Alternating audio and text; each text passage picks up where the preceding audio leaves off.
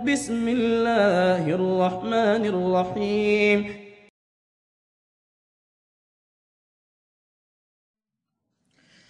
إن الحمد لله نحمده ونستعينه ونستغفره ونعوذ بالله من شرور أنفسنا ومن سيئات أعمالنا من يهده الله فلا مضل له ومن يضلله فلا هادي له وأشهد أن لا إله إلا الله وحده لا شريك له وأشهد أن محمدا عبده ورسوله أما بعد. My dear brothers and sisters in Islam, of the most fundamental principles in our religion of Islam, in fact, the fundamental upon which all other fundamentals are based, is that we have been created by Allah subhanahu wa ta'ala for a very noble purpose. And that purpose is the worship of Allah. So the purpose of our life is the worship of Allah. As Allah says in the Quran, وَمَا خَلَقْتُ الْجِنَّ وَالْإِنسَ إِلَّا لِيَعْبُدُونَ, that I have only created man and jinn for the sole reason of worshipping me. Hence our kalima, which is the gist of our religion of Islam, is La ilaha illallah. There is no deity, no being that is worthy of my worship, of my veneration, of my love, of my hope, of my prostration, of my dua, other than Allah subhanahu wa ta'ala. And there can be no goal that is more dignified, more noble, more blessed than this worship. And so, allow me today to discuss certain aspects related to this concept of worship of Allah subhanahu wa ta'ala. Let me discuss 4 different characteristics or 4 different aspects. The first of these aspects, why do we worship Allah? What is the reason that we worship Allah subhanahu wa ta'ala for? The second of these aspects, how do we worship Allah? In other words, what do we do in order to do this concept of worship? The third aspect, what do we do to perfect the worship of Allah? And the final aspect, what are the levels of worship? So these are the 4 aspects that I'll touch upon inshallah in today's talk. The first of them, why do we worship Allah? What is the reason why we worship Allah? The second of them, how do we worship Allah? The third, what do we do to perfect this worship once we know how?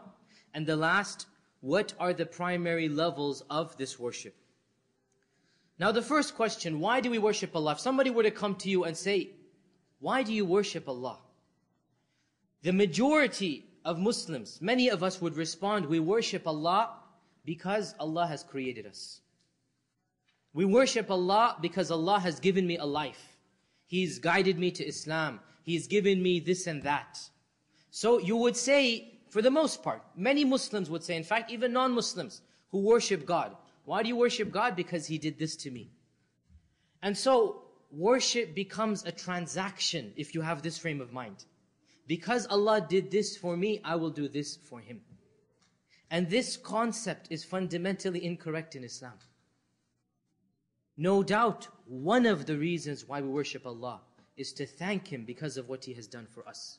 But that's one of the minor reasons. The fundamental reason why we worship Allah has nothing to do with us. It has nothing to do with us. It has to do with Allah subhanahu wa ta'ala. We worship Allah primarily because of who Allah is and not because of who we are. We worship Allah because He is worthy of that veneration and worship. Because to Him belong the most perfect names and the most beautiful attributes. Because He is the all-majestic and almighty. Because He is all-perfect and we are imperfect. And a part of being imperfect is to recognize perfection when it exists. A part and parcel of being imperfect, which is what we are, is to acknowledge the perfection present in a perfect being. And this is what we call worship. The only perfect being is Allah. Therefore, every single creation which is imperfect inherently acknowledges the beauty of the all-perfect. So if somebody asks the Muslim who is knowledgeable of his religion, why do you worship Allah? The response should be, we worship Allah because He is worthy of being worshipped. He is worthy of this worship regardless of what He's done to me and to other people. And that is why Allah tells us in the Quran that He is worthy of worship before the creation was created. And He shall be worthy of worship after the creation perishes. وَلَهُ الْحَمْدُ فِي الْأُولَى وَالْآخِرَةِ. To Allah belongs hamd, which is the essence of worship, praise. In the beginning, before there was anything. And in the end, after all shall be destroyed. So to Allah belongs all perfection and worship. Before we were we, before there was a we. And to Him shall belong worship after we are no longer here. So Allah subhanahu wa ta'ala is worshipped because of who He is. Now no doubt, let not somebody misunderstand. One of the factors why we worship Allah is because of the fact He has created us, that He has guided us to Islam, that He has done this and that for us, no doubt. But this is not the primary reason, nor the ultimate, nor the fundamental cause of worship. The fundamental cause of worship has to do with Allah and not with us. And of the best examples to illustrate this point is that of the best human being ever created by Allah, our beloved Prophet Muhammad sallallahu alaihi wasallam. No human being walked the face of this earth more noble and more holy and more perfect of a worshipper than him. And yet, what did he say in the middle of the night as he was praying tahajjud? Not even realizing that somebody was overhearing him. His wife Aisha was overhearing him, speaking to Allah privately and secretly in his prostration. He would say, Subhanaka, la uhsi thana'an alayka anta kama athnayta ala nafsik. O Allah, how exalted are you. I can never do justice in praising you. Who is saying this? The one who is the most perfect worshipper of Allah, Prophet Muhammad sallallahu alaihi wasallam. When is he saying this? He is saying this during the most blessed period of the day and night, the last third of the night. In what state is he in? He is in the state of prostration, which is the holiest state a man can be in. So the best man, in the best time, and the best frame, and the best posture, he is acknowledging, Oh Allah, I cannot worship you the way you deserve to be worshipped. Rather, you are as you have praised yourself. Only you, O Allah, can do justice to praising you. I cannot do justice. If this is the case with the Prophet Muhammad sallallahu alaihi wasallam, how about the case with those lesser than him, such as us? Another example that really illustrates this point is that of the angels. The angels are a creation that have no free will, as you all know. Their sole purpose in life is to execute the commandments of Allah. And while they do that, they worship Allah constantly. They pray, they do dhikr, they prostrate. The Prophet ﷺ said in a beautiful hadith, he said, the skies above us are creaking. You know when something is on wood, it creaks, something heavy. The skies above us are creaking. And they have every right to creak. Why? He said there is not a single space the width of a handspan, except that there is an angel doing dhikr, or ruku' or prostration to Allah. This is the skies above us. The Prophet ﷺ is telling us the sheer quantity of angels. And Allah tells us in the Quran that these angels, they worship Allah without eating, without drinking, without sleeping, without becoming tired. Imagine constantly doing this type of worship. Additionally, the angels have been created eons before the creation of Adam. We have no understanding of the time frame when the angels were created. And they shall live long after the destruction of earth and all that is on it. So the angels do not procreate. The same angels have existed from time immemorial until the trumpet is blown. And when the trumpet is blown, Allah will take the souls of even the angels. Now imagine now, these are the angels of Allah worshipping in this manner and form, constantly. What will they say when the trumpet is blown and they face death? After having worshipped Allah in this manner, the Prophet ﷺ told us that the angels will say, Subhanaka ya Rabbana, exalted are you, O our Lord, ma abadnaka haqqa ibadatik. We have not worshipped you the way you deserve to be worshipped. We have not worshipped you the way you deserve to be worshipped. These are the angels acknowledging, we haven't done justice, O Allah, to your worship. And this is after what they have done.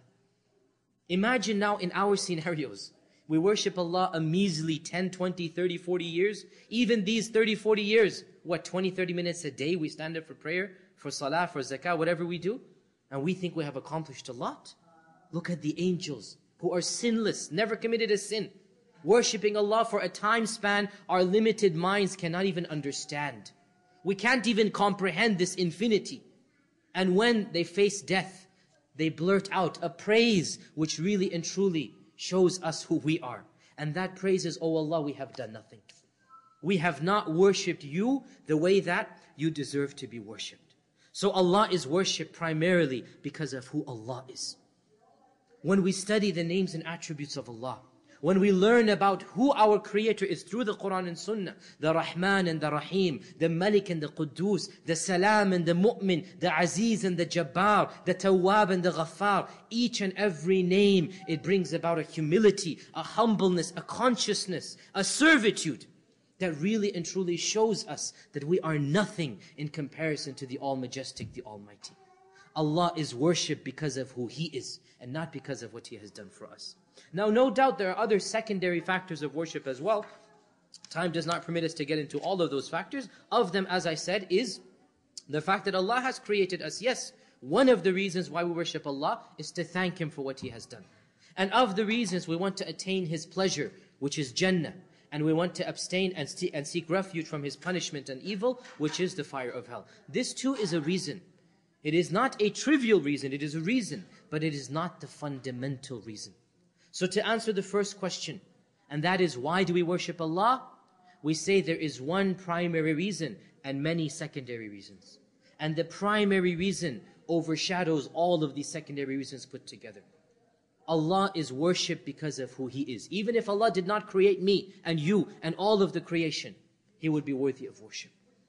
How much more so when He has done all of this and guided us to Islam and given us each and everything that we have. As Allah says in the Quran, وَإِن تَعُدُّوا نِعْمَةَ اللَّهِ لَا تُحْسُوهَا. If you were to try to count the blessings of Allah, just sit down and count. Think, oh Allah, you have given me a life. You have given me these parents. You have given me this society. You have given me this wealth, this. If you were to try to count the blessings of Allah, Allah says you wouldn't even be able to list them. If you can't even list those blessings, how do you expect to thank Allah when the list itself is infinite? So we worship Allah because of Allah subhanahu wa ta'ala and not because of us. The second of the four issues that we'll discuss today, and that is, how do we worship Allah? What do we do in order to worship Allah subhanahu wa ta'ala? Realize, my dear brothers and sisters in Islam, that Allah subhanahu wa ta'ala is worshipped by a specific set of beliefs and by a specific number of statements and by a specific number of actions. Beliefs, statements and actions. And the famous hadith of Jibreel, which all of you know, it summarizes the essence of all of these characteristics. It summarizes the essence of what we have to believe and what we have to do in order to worship Allah. The famous hadith of Jibreel, you all know the hadith and there are many versions of the hadith. One of these versions is narrated by Abu Hurairah radiallahu ta'ala an, who said that the Prophet sallallahu alaihi wasallam asked the companions, he said, ask me something about your religion. But the companions were too shy. Out of respect, they didn't ask. And so Allah subhanahu wa ta'ala, in His mercy, sent a questioner. When the companions did not ask, Allah sent somebody else to ask.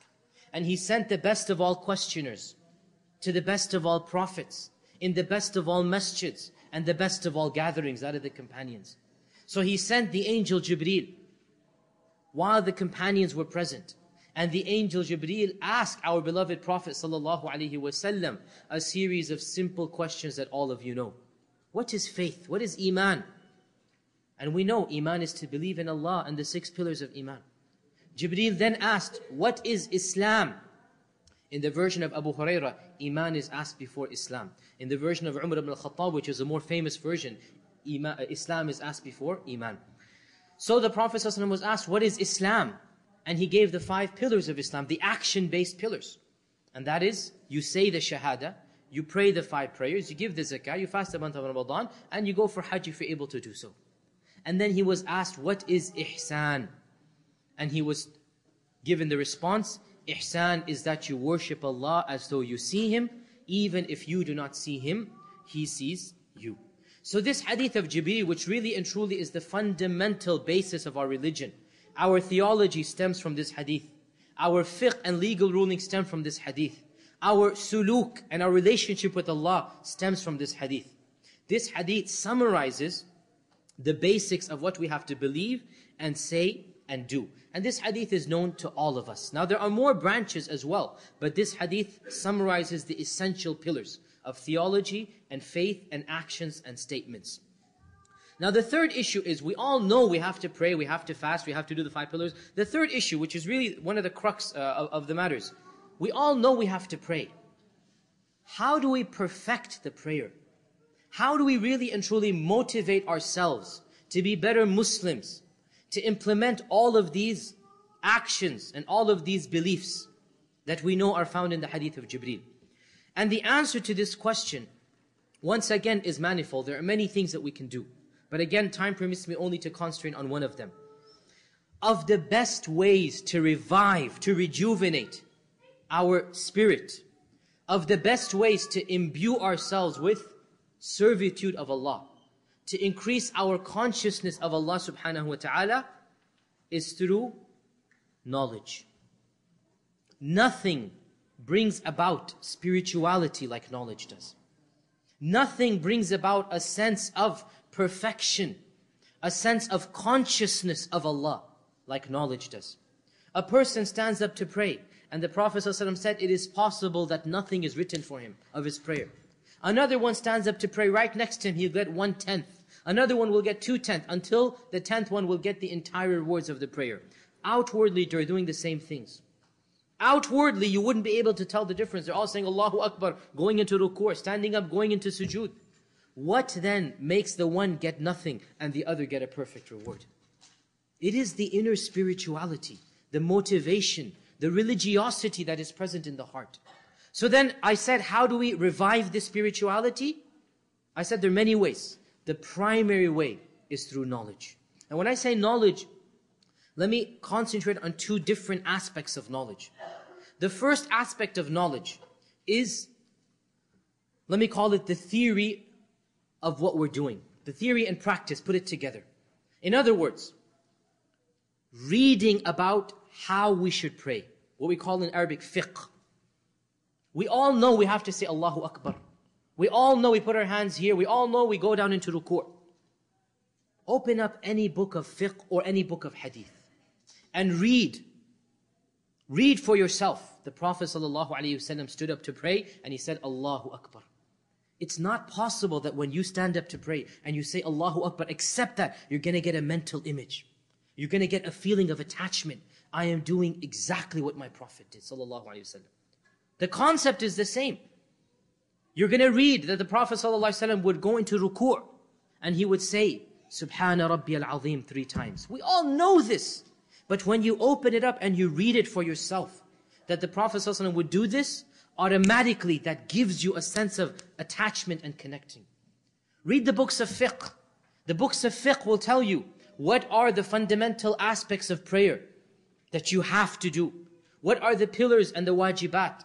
What are the sunan? What are that which is encouraged? And what breaks the prayer?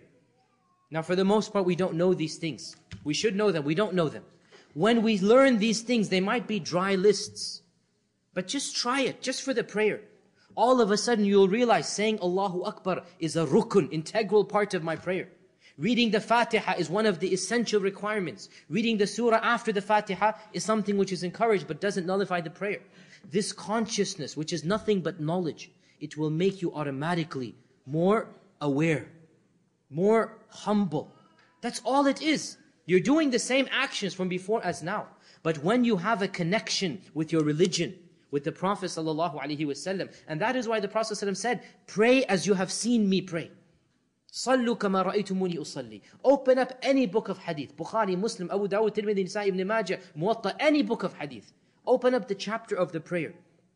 And just see simple, basic ahadith that are found in these books that you're doing anyway. And then see the next prayer that you pray, how your prayer will automatically have gone up.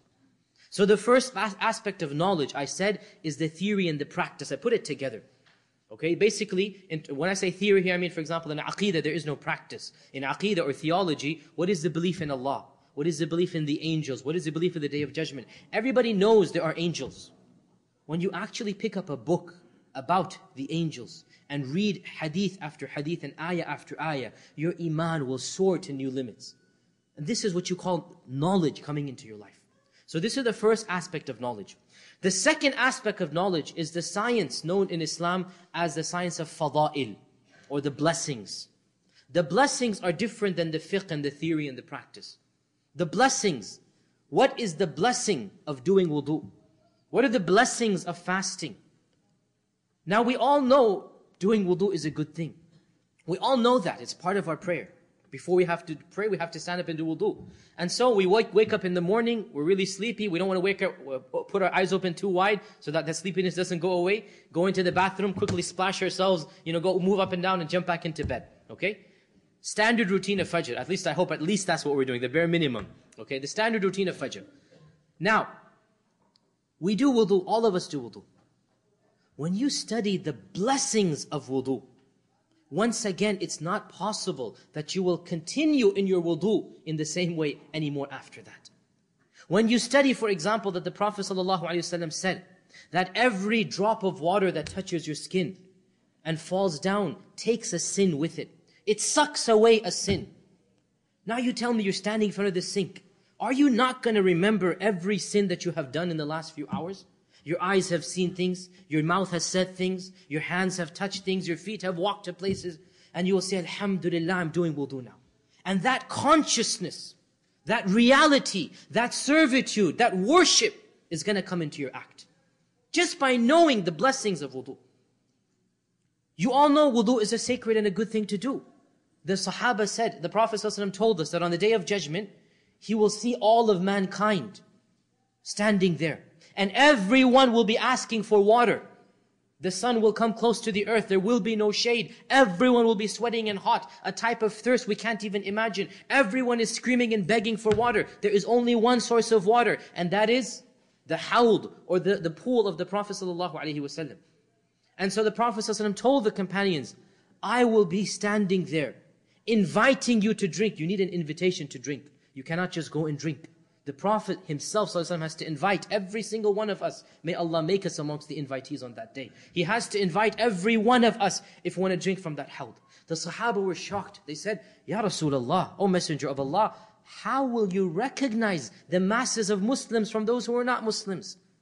He said, my ummah will come shining bright from the symptoms and signs of wudu. The wudu will make your limbs white, shining. And the Prophet ﷺ will pick you apart from the rest of mankind because of the wudu that you used to do.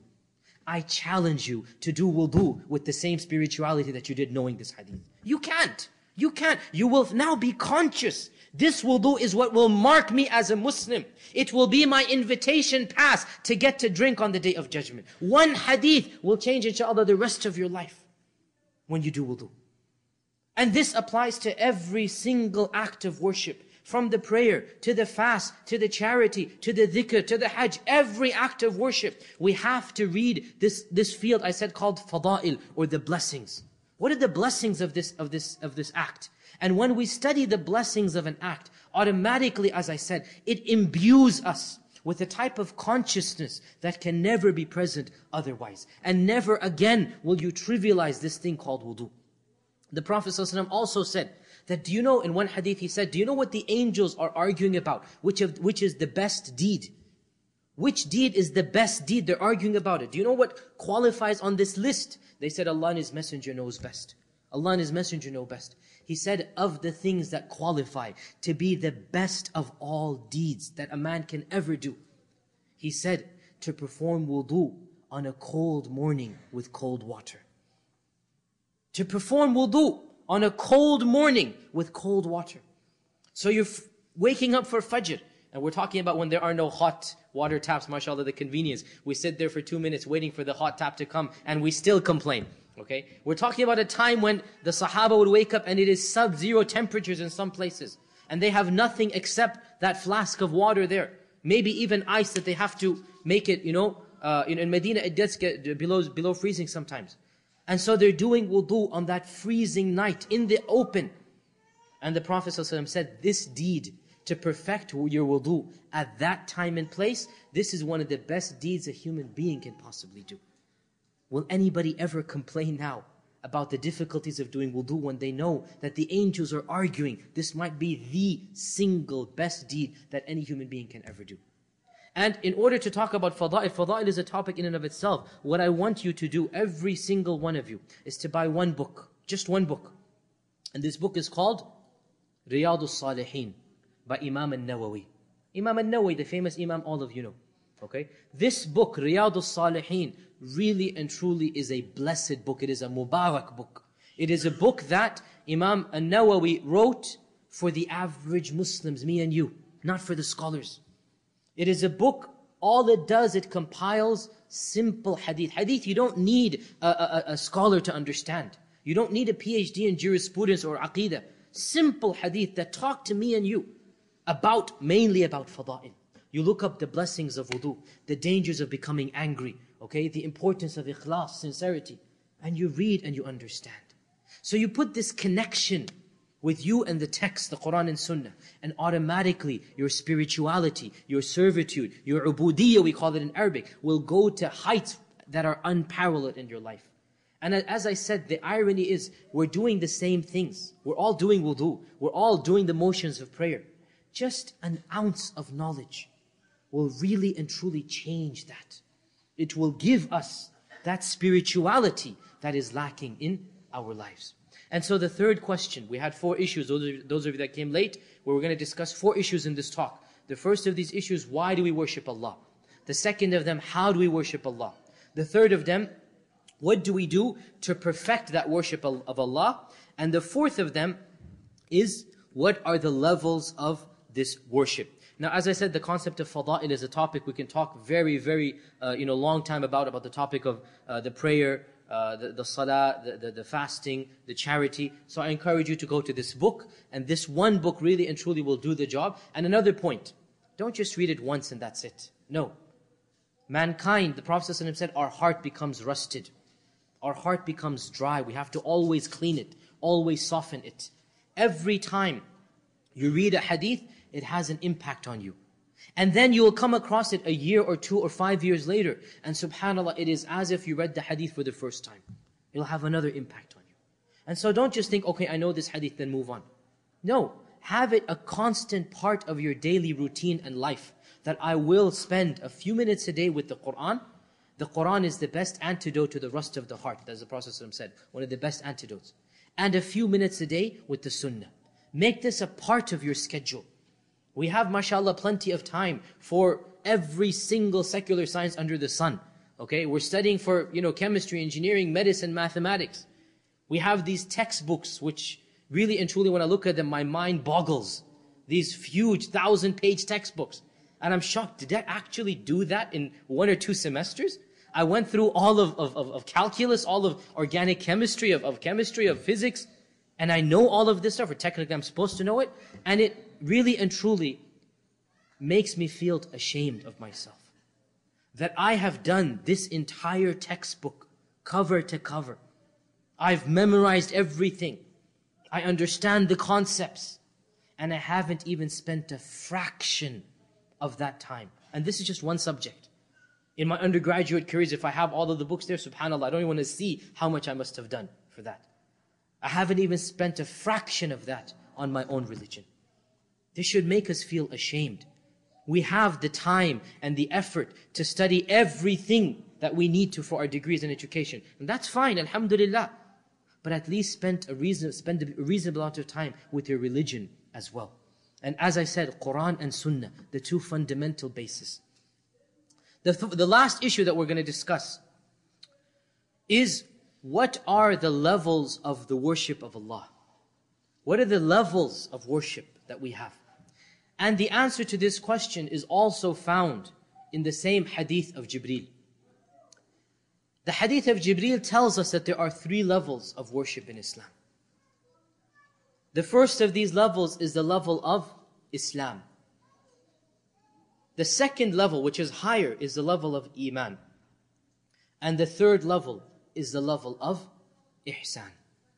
So our beloved Prophet ﷺ has given us the basic outline of the levels of worship of Allah.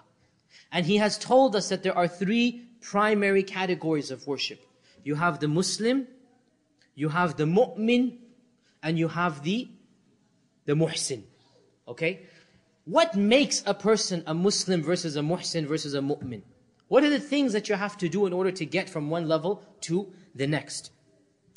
Well, a Muslim is one who performs the bare minimum of our religion of Islam, which is the 5 pillars. A Muslim is one who, out of the fard prayers, all he prays are the obligatory ones. Out of the fasts, all he does is the month of Ramadan.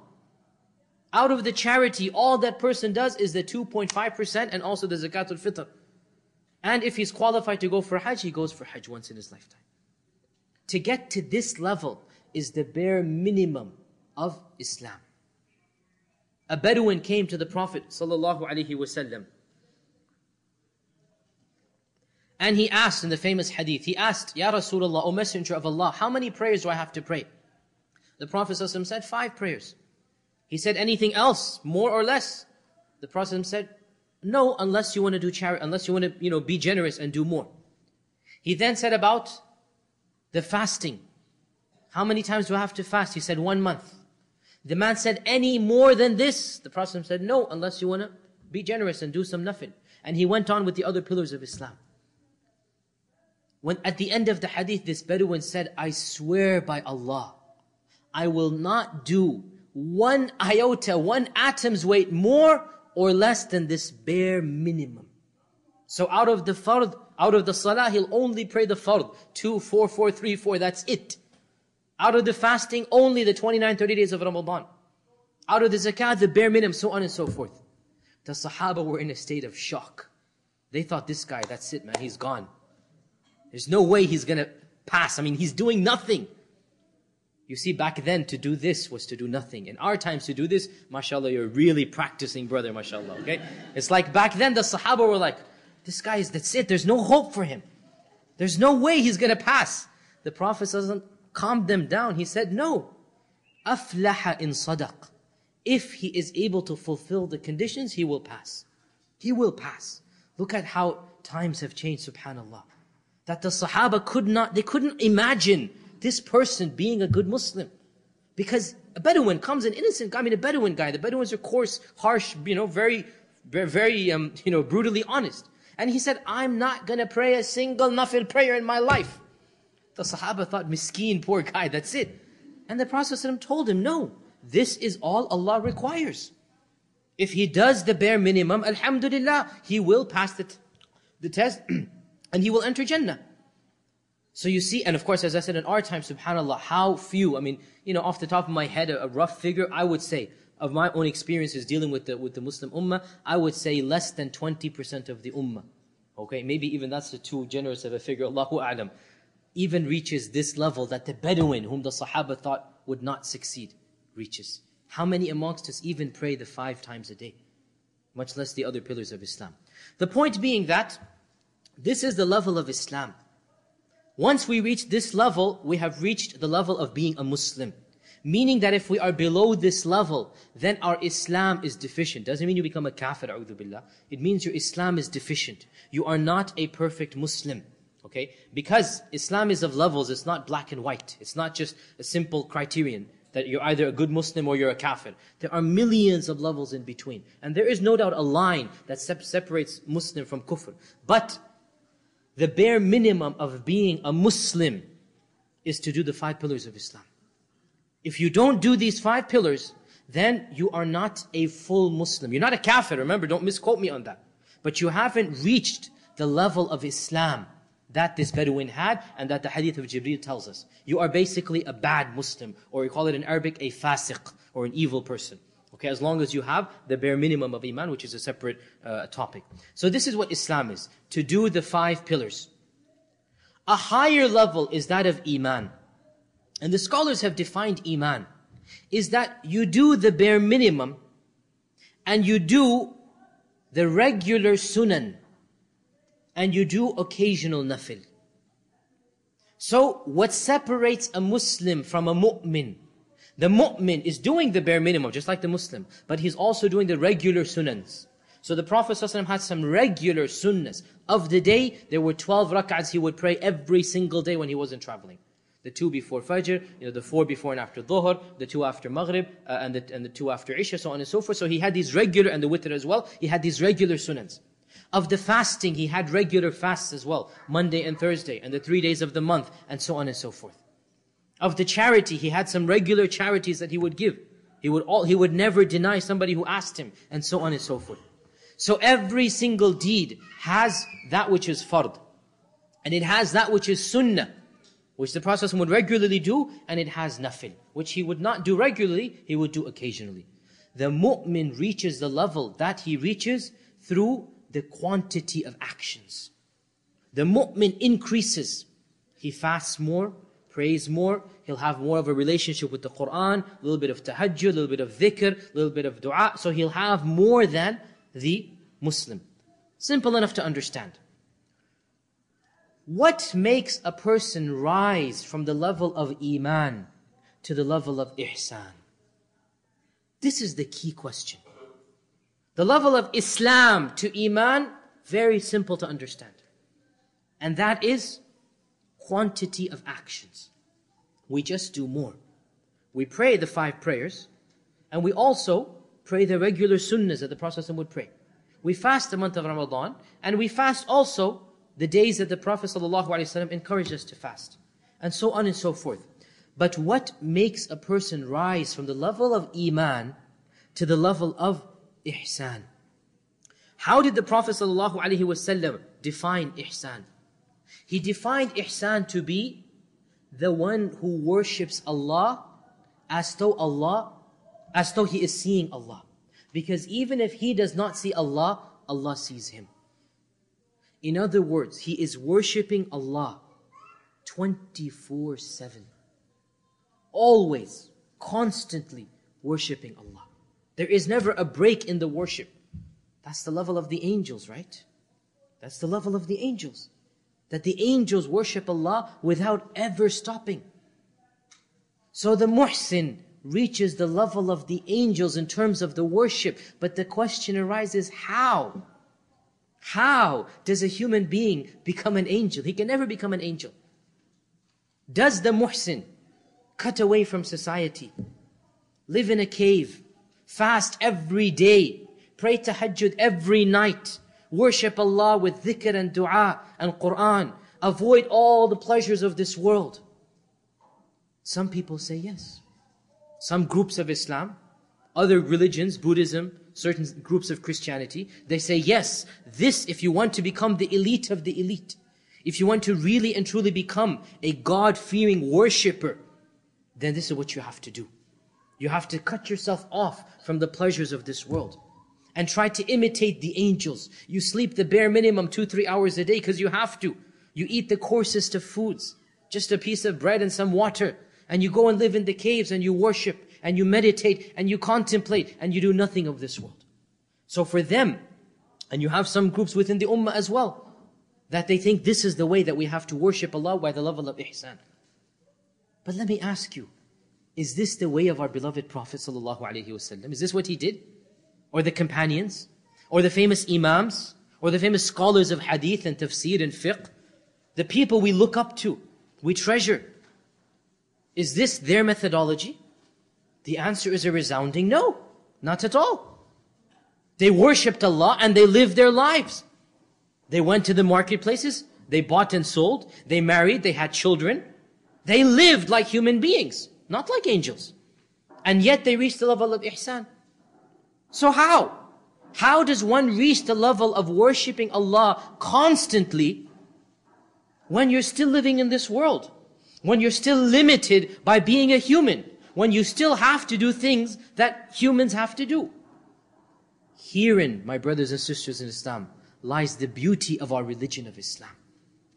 It is this facet of Islam that many people do not understand. And it is what separates a mu'min from a muhsin. And that is, that for the mu'min, The world is a dichotomy. Even the mu'min. The mu'min goes to work. And he looks at his watch, he said, I have to pray at 1:30. And so he's going to work. When it comes 1:30, he will make sure he goes out, he prays his prayer, prays his sunnah, prays his nafil, makes his dhikr and dua, comes back to work. The mu'min lives his life, socializes with his friends. He goes, Friday night I have a halaqah, I'm going to go attend some religious knowledge. So he goes there. This is the mu'min.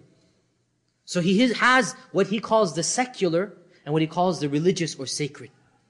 He has this dichotomy of the world, two vision of the world. He separates or she separates the life between what is worldly, I'm doing this for this world, and what is religious. The muhsin transcends this division. And there is no division of worldly versus religious, of secular versus sacred. For the muhsin, everything becomes religious. And this is the beauty of Islam. That we can do an act that is quote unquote worldly, going to work for a paycheck. This is not a primarily religious function. Eating and drinking, it is not primarily a religious function. Marrying and having children, this is not primarily a religious function. Everybody does it, Muslim and non-Muslim, the pious Muslim and the evil Muslim, the kafir and the mu'min, everybody does this.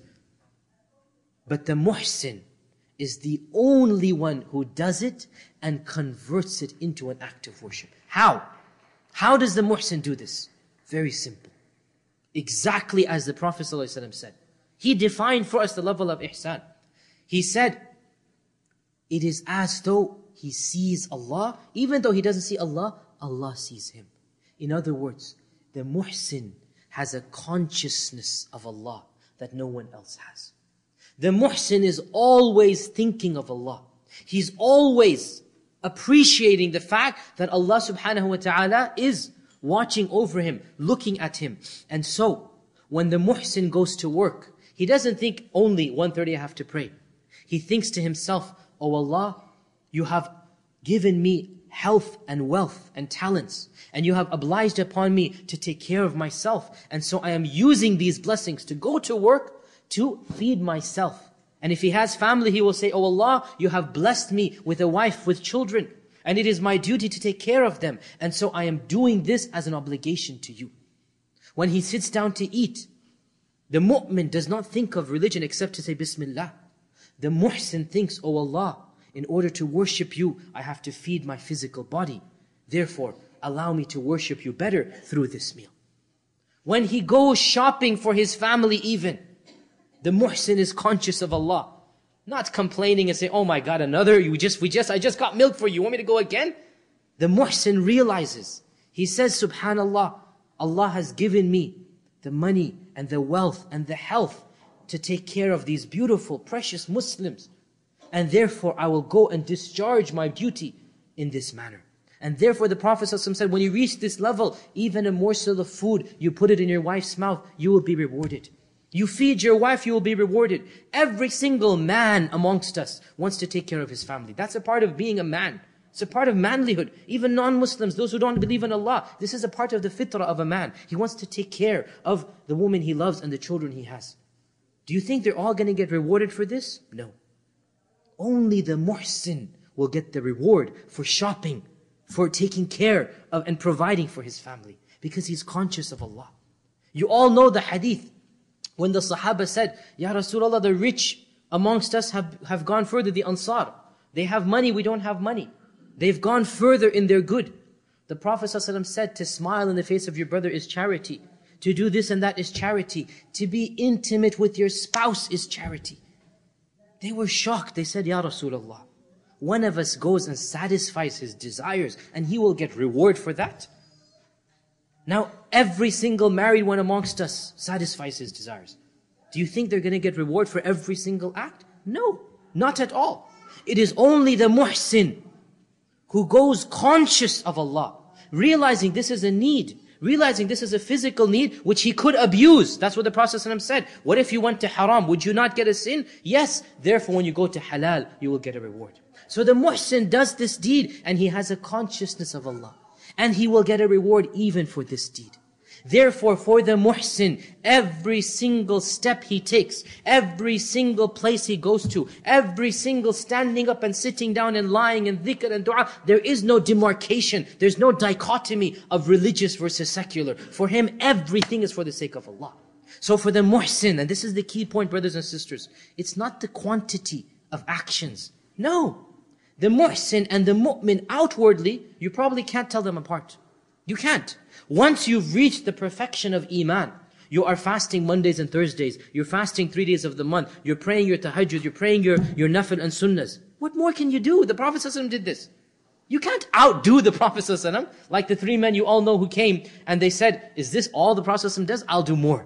I'm going to do more. They didn't understand ihsan. You can't outdo the Prophet ﷺ. This is your paradigm. This is your role model. Once you've reached that level in terms of outward deeds, this is the beauty of Islam. It's inward spirituality. It's ihsan.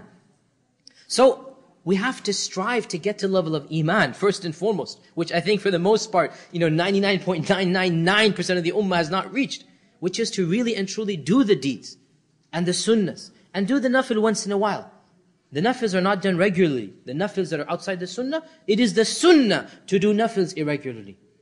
You understand this? Okay? The nafil is not done regularly. The nafil is done, on an occasional basis. So the Prophet would fast Mondays and Thursdays, that's sunnah. To say, I want to fast this week on a Wednesday as well. Excellent. Do it once in a while. But don't do it regularly. The regular sunnahs are other than the nafil. Once we reach the level of Iman, what is the click that brings us from Iman to Ihsan? It's not quantity of actions. It is the quality of deeds. It is not quantity of actions that raises us from Iman to Ihsan. It is that spirituality, that inner consciousness, that servitude, that worship, ubudiyyah of Allah that raises us from Iman to Ihsan. And I think one of the best incidences to demonstrate this point is that of Mu'adh ibn Jabal radiyallahu ta'ala anhu. Mu'adh ibn Jabal once visited some people. And so they asked him about Mu'adh ibn Jabal, you all know, is the famous companion of the Prophet ﷺ, the one whom the Prophet ﷺ said, "O Mu'adh, I love you for the sake of Allah." How few are the people the Prophet ﷺ said this to, and Mu'adh was one of them.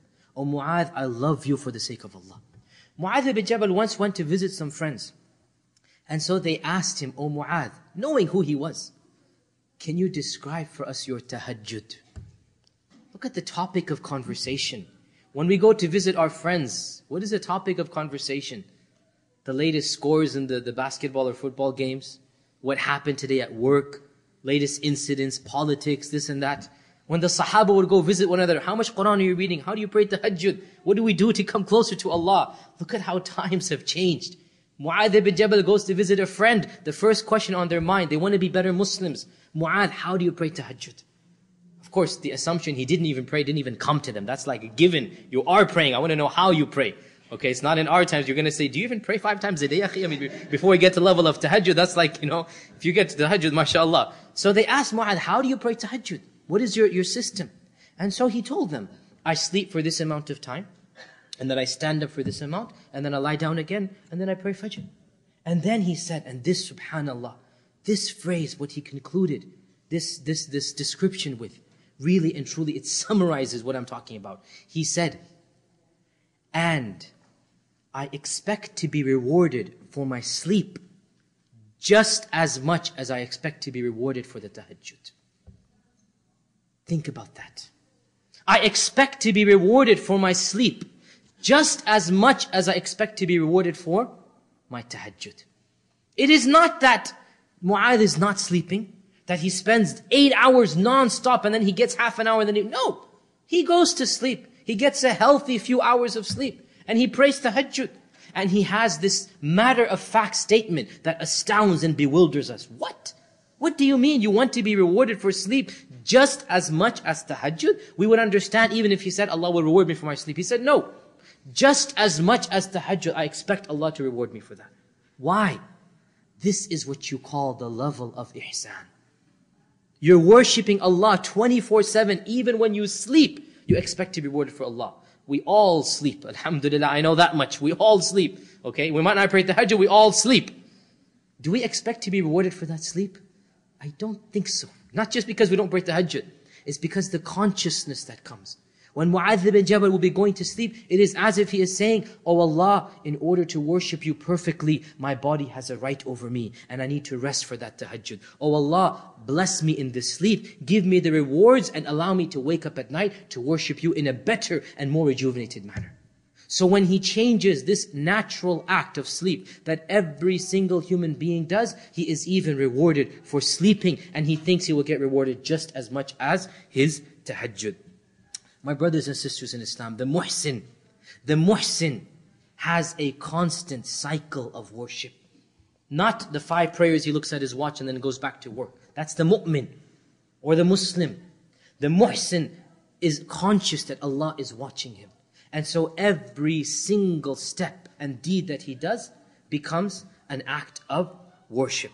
Therefore, never trivialize any deed that you're doing. Never trivialize it.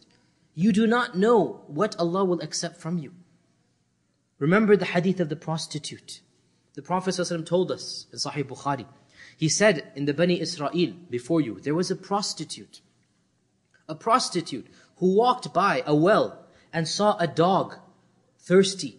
So thirsty that the dog was licking the sand, trying to find some drops of water around the well. And so the prostitute felt some sympathy for the dog. So she went down into the well. She took her shoe and she took some water in it and she gave it to the dog to drink. The Prophet ﷺ said, because of this deed, he said, because of this deed, her sins were all forgiven. This one deed, her sins were all forgiven. We're talking about a prostitute who sells her body for a cheap price, for gold and silver coins. How many are the men she must have deluded? How many are the sins she must have accrued? And she sees now this filthy creature. Our Sharia considers the dog to be najis, like the pig. We're not allowed to own one except under dire circumstances. She sees this dog and she feels rahmah and sympathy for it. And she recognizes how sinful she is. And she is desperate for any good deed to save her. And so that consciousness of Allah, which allowed her to take out 30 seconds of her day and feed this dog, caused her for all of her sins to be forgiven. It is not the deed itself, a prostitute feeding a dog. It is the spirituality behind the deed. The consciousness that she must have had, realizing how desperate she is for Allah's mercy and forgiveness. And so, Allah subhanahu wa ta'ala accepted this one deed from her. One deed. And because of it, forgave all of her sins. The moral of the story, O Muslims, never trivialize any good that you can do. Whatever deed that you do, surely inshaAllah we are better than the prostitute. Surely the good that we show is more than water to a dog. Surely then we have more right to be forgiven. But it is not the deed, as I said, it is the spirituality. It is the consciousness. So as you go about your daily lives, as you go about your cycle of life, see the opportunities that come knocking to you for the worship of Allah. And don't trivialize them. Understand that Allah subhanahu wa ta'ala is indeed watching. And you never know which deed Allah subhanahu wa ta'ala will accept of yours. To conclude, let me rephrase the entire talk into 2 primary points. Summarize it in a different way. 2 primary points. Firstly, my brothers and sisters in Islam, be mindful of Allah throughout your day and night. And do not let your time become a monotonous routine of actions that you do, religious and secular. I have to pray at this time, I have to go to work at that time. No, don't do that. Don't fall into this mistake. Rather, aim for the level of ihsan, even though you might not be able to reach it fully. Inshallah, you might be able to reach it partially. Aim for the level of ihsan, which is the consciousness of Allah subhanahu wa ta'ala. And secondly, do not trivialize any good deed that you do. You do not know what that one deed will be that Allah subhanahu wa ta'ala will like and forgive you because of it. One of the companions of the Prophet ﷺ, one of the famous scholars of the past, he said, if I knew that Allah subhanahu wa ta'ala had accepted only one prostration of mine that I have done throughout my life, one sajda, I would die optimistic of reaching Jannah. If I knew Allah accepted it, just one sajda, then Allah will accept it. That means He'll give me everything I want from that. Imagine now. And this is a person, he must have had thousands and hundreds of thousands of prostrations. And he says, if I only knew one of those was accepted. Don't trivialize any good deed that you do. And remember that the most rewarding of all deeds are the obligatory deeds. And the most beloved are the punctual ones. These are two hadith, different hadith. The most rewarding of all deeds are the obligatory deeds. The 5 prayers and the zakat and the fasting of Ramadan, the most rewarded. And the most beloved, as the Prophet ﷺ said, are those that are punctual. You always do them. So imagine now the reward that we will get by doing that which is obligatory upon us. The 5 prayers, the fast, the zakat.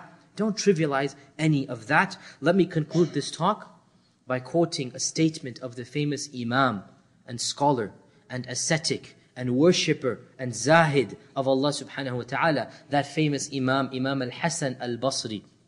He said, and he's speaking now to the tabi'un, to the second generation after the Sahaba, and he's telling them, he said, Abu Bakr radiallahu ta'ala anhu did not precede you.